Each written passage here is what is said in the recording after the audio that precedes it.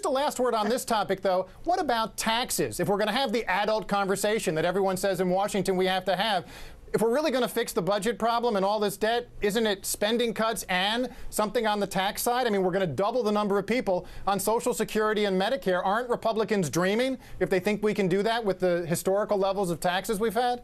Well, I think we had that conversation last December, and Mitch McConnell wound up with $1 trillion worth of tax cuts.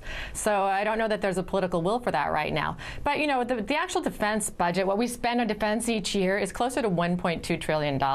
Homeland Security is one of the most mismanaged, overspending departments, overseen by Joe Lieberman on the Senate side, with a budget of, I believe, $54 billion a year. There's a lot that can be cut there if the people have the political will to do it without ever touching Medicare and Social Security. The problem is that they are sacred cows, and I think that there is a lot of possibility for the left and the right to get together and really demand that our politicians stop giving away our money to large corporations who don't need that welfare.